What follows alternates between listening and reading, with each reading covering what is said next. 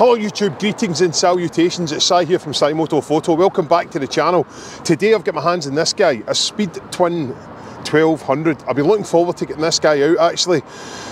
We had one at the shop last year, but we've not had one at the shop for pretty much about 7-8 months, so I've not had a good chance to get a proper ride on this and get it out for a review. So come on out, we'll get it out on the road, we'll see what it's all about, and I'll feed back to you what my thoughts are on this bike. So come on, let's throw a leg over it and let's go.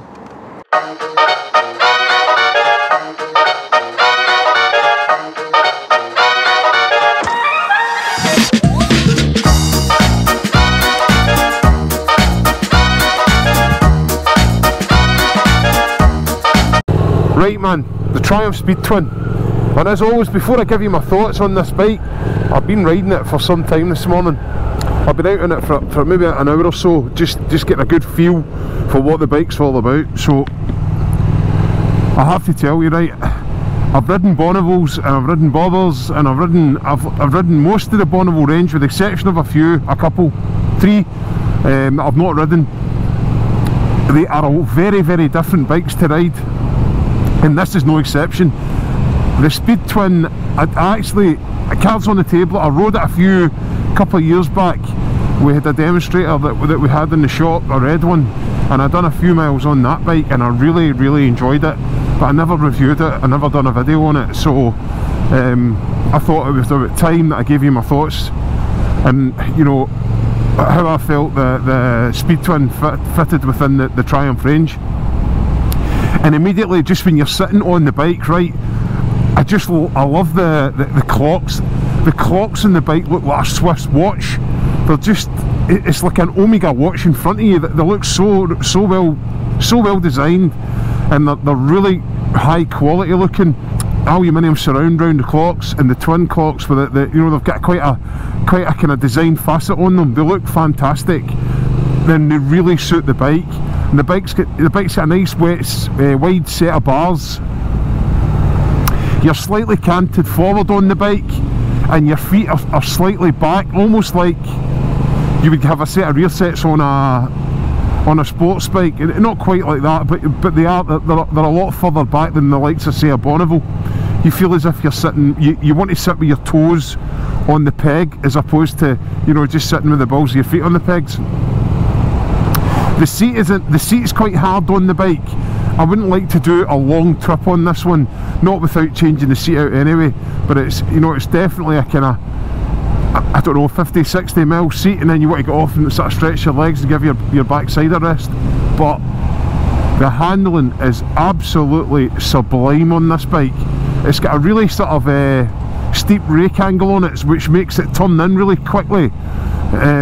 You know, for roads like this, it's just a dream. And that punchy torque delivery on the 1200 engine, you've got 97 brake horsepower in this engine, and you've got 112 newton meters of torque, and it's so buttery smooth and lovely. I've got the bike, I was riding the bike in road mode earlier on, and I've stuck it into sport mode, and it really drives you out a corner. The throttle response is a little bit twitchy low down, but I'm sure it's something you could dial out with some adjusters for the throttle. But it's a dream to ride. The pickup's almost instantly from the bottom end. It just grabs a hold of you and propels you forward. And then it's on. I mean, it's not cutting edge sports bike sharp in the corners, but it's not far off it. And it's so different from a Bonneville. It's actually really, really exciting to ride. And the noise that comes off of that engine, if you've never had the pleasure of sitting on a parallel twin Triumph and listening to its soundtrack as you're motoring along the road, go out and get a shot of one, get a test ride in one, pop down to the shop, ask me, I'll give you one. It's just amazing, the sound of it. It actually grabs the strings of your soul. It's amazing. Just turn right in, just falls into the corner, boof, straight in, absolutely amazing. The profile of the tank's really narrow with this parallel twin engine. I always find that with the parallel twins. It's a really narrow bike, between your legs, which makes it really easy to throw about, flick about. You know, you can really grip onto it with your knees, grip onto the other side of the tank, and you know, pulling it into a corner is effortless, and the bike just it feels as if whatever direction you want to go in, just look that way and the bike will just fold into the corner. You've got 3 different modes in the bike. You've got rain, road and sport. And I think the rain mode would be quite good with such a torquey engine. I think the rain mode would be quite good, just to you know, to stop you from spinning that back wheel up. Although it has got traction control and stuff like that, but you know what I mean. It just saves you getting a wee fright when it kicks out. Right, so there we go, the Speed Twin 1200's braking power is really fantastic on it. It's got some really great modulation through the lever as well, and topped off with these bar end mirrors on the end of the handlebars. It's just a really nice clean looking front end on the bike. When you're sitting in there, it's a nice place to be when you're looking forward from the cockpit. It's got a gorgeous little Speed Twin badge on the handlebar clamp as well. It just oozes quality, and those clocks, I mean, honest to God, it's like an Omega watch. Just the quality and the detail within those double tacos in the head unit, they're gorgeous. And you've got this sort of machined aluminium surround round the clocks as well. It looks fantastic. You've got a set of LED headlamp, sort of daytime running light, indicators, rear light and rear indicators as well. You've got that 1200cc parallel twin engine. Now that's pumping out, I think it's 98.6 horsepower. It's about 99 horsepower and 112 newton meters of torque. And that sort of peak torque comes in about 4,200 revs per minute. So it's really sort of down low in the rev range. You can feel that sort of low end grunt and mid-range push. It's fantastic to ride. It really does make it really good fun to ride on the roads. It means business with the tyres that they've put on it. You've got 17-inch wheels front and rear, and the front and rear tyres are Metzeler Racetech RR tyres. In the dry, these tyres are super sticky. You know, when you're getting a bit of a pace on, they'll sort of really heat up and just turn into glue almost on the road. They're fantastic, but I'd imagine if you're going to be doing all year round riding in this bike, you'd maybe want to invest in a set of Pilot Road 6s or something that's just going to give you a little bit more wet weather grip. But for a summer day tyre and for a Sunday run blast, what a fantastic bit of rubber to put in your bike. It's superb. The bike's got Marzocchi upside down forks on the bike. They're not adjustable, but they are well set up and well damped. And in the back you've got a set of twin shocks on the back. These could maybe be something that you could potentially upgrade. They are okay, they're fine for the bike, but I think you could get a lot more out the back end of the bike by upgrading your shocks a wee bit. I think one of the big things in the bike is the fact that the bike's got 10,000 mile service intervals. The 10,000 mile service intervals just make it, you know, if you're going to be doing a lot of miles on the bike, it just keeps that cost down a wee bit for you for your maintenance. And the valve service intervals in the bike's every 20,000 mile. So really good service intervals on the bike. There's a little immobiliser built into the key, but you've also got an under-seat USB charging point as well. You can relocate these, you can get them fitted up at the headstock if you want, but there's one in there if you need it.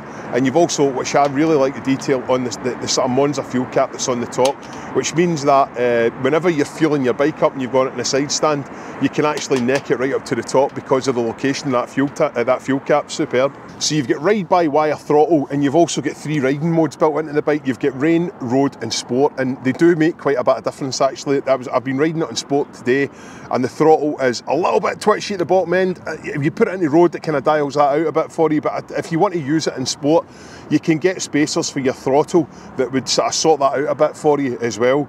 But you've also got traction control built into the bike as well. It's not got huge amounts of technology on it, but what it has got is there to help you out and just keep you that wee bit more safe on the road. You get 4 colours on the bike, right? You get Carnival Red and a matte grey. You get this Ironstone in a matte grey. You get a jet black colour as well. That's a standard colour.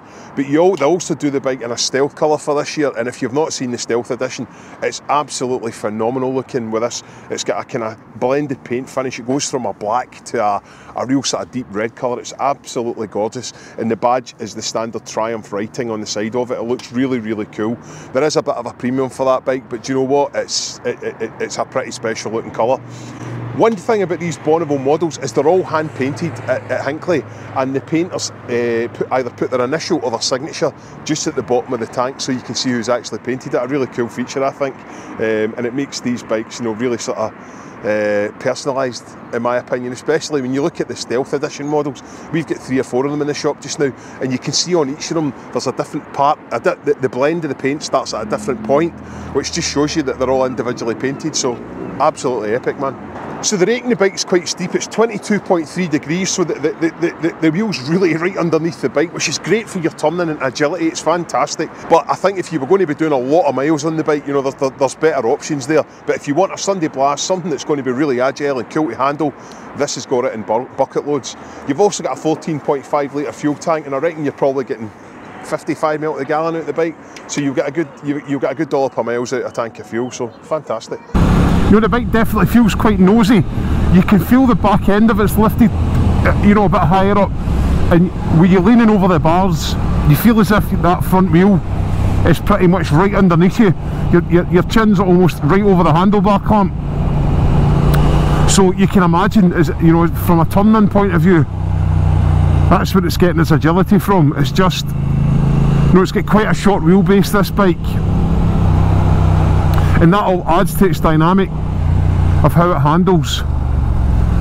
You know, I dare say, you know, if you were going like long motorway runs, this bike might get a little bit twitchy, but you know, if your purpose is to buy a bike to go out on a Sunday blast, out with friends and just go to your local run, you know, just up to a cafe or you know, your local bike meet or something like that, this is unbeatable. It's just so exciting. Listen to the engine note. It sounds like the devil's been poked in the backside with a big jaggy stick. It sounds amazing. From really low down, so let's just get the bike down, low down in the rev range. Let's see, we'll go down to 2,000 revs here, and we're in second gear, right? So 2,000 revs, open the throttle. It's just the way. It's just instant, and honestly, it's instant grunt. And side to side it's so effortless to move the bike from side to side.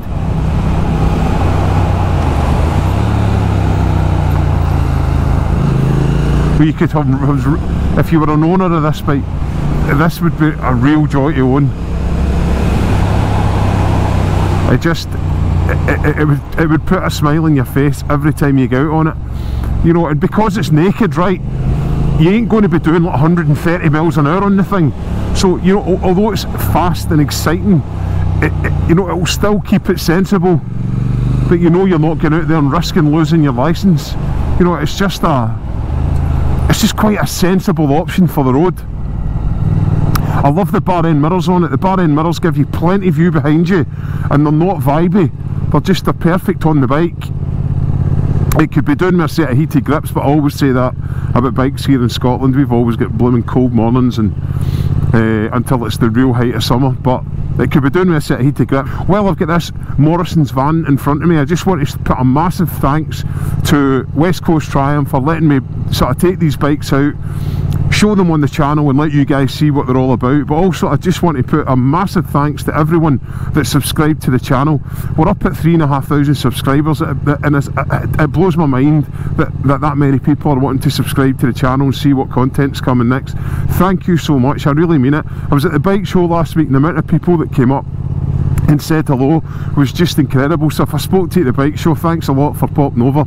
It was great to see you, and for everyone that's bought me a coffee or contributed to a litre of fuel or whatever using the link down below, thanks so much for that. I'm really humbled with the amount of people that have done that. You don't need to do that. I've put that there because people have asked for it. If you want it, feel free. If you don't, it's absolutely fine. What really makes a big difference is you sort of interacting with the video, commenting it, liking it. And if I've earned your subscription and you like the content and you'd like to see more content, please consider subscribing to the channel, because it makes a big difference and it helps the channel get out to more people. But thanks a lot, everybody. It's really, really appreciated. As I say, this is very different from all the other Bonnevilles that I've ridden, and I've ridden lots of them, but I've not ridden a Speedmaster, and I'm really keen to get a Speedmaster out and let you see what that's all about and give you my thoughts on that. So The good news is I've got my hands in one, and I've got it for next week's video. So if you want to see that, subscribe to the channel and be sure not to miss that, because I'm looking forward to getting the Speedmaster out. That's become a really popular bike at the shop, and I want to see what the fuss is all about with that bike. But anyway, back to the Speedmaster. Amazing bike to ride. So different from the Bonneville, but such good fun. Such good fun to ride. I think the biggest surprise for me today is how it handles. I didn't expect this. I hadn't really, when I rode it the last time, I don't remember riding it on roads like this. I think I just rode it home a few times. But this one is, I can't go over how agile it is. It's so flickable, man. See, I tell you who would love this bike, right? See if you've got a sports bike background, or you love performance bikes, right? But you really like the look of a modern classic. This is right up your street, because this feels every bit a modern bike when you ride it, but it's got that classic charm about it. And I'd imagine that wherever you go with this, people will want to talk to you about it. People will want to ask you about it. You know, it feels like a special motorcycle. It makes you feel special when you're riding it. It really is a gem, this bike. It's a beautiful, beautiful machine. The finish on it's impeccable as well. Typical Triumph finish. Love the little speed twin embossed here in your handlebar clamp. And look at this, it's just, I can't get over how agile it is, honestly. This is a modern classic for someone that appreciates performance and handling. That's exactly what this is. What a joy to ride. Seriously, what a joy to ride. Speed Twin 1200. Bring it on. Fantastic. Love it. What a bike. But there we go, man. The Triumph Speed Twin 1200. That was a blast. I loved that. I loved it to ride. Great performance. Really fantastic handling. Quite comfortable. I wouldn't want to sit in the seat for hours at a time, but you know, it's plenty comfortable enough for going for a wee blast on the bike. Really, really nice bike to ride. If you're considering getting one of these, man, go for it. Honestly, it's a fantastic bike to ride. And if you want a shot of one, we've got this one down at the shop. If you want to pop in and see me, you're more than welcome to take it out. But listen, thanks again. If you've got to this point and you've hung fire all the way through the video, thanks very much. Thanks everyone that subscribed to the channel. Please, if you've enjoyed this video and I've earned your subscription, please consider subscribing to the channel. It makes a big difference. And if you like and comment in the video, it just helps the video out no end and sends it out to more people. You know the drill. But please, if you would, it would be fantastic. And if anybody wants to buy me a coffee or contribute to some fuel in the bike, you can do so using the link in the description. But listen, thanks again for tuning into the channel. It was a pleasure riding along with you guys today. I look forward to seeing you in the next review. We've got a Speedmaster possibly coming next, so subscribe to the channel and be sure not to miss that one. Thanks again, everyone. Have a fantastic week, and I'll see you in the next video. Take it easy, man.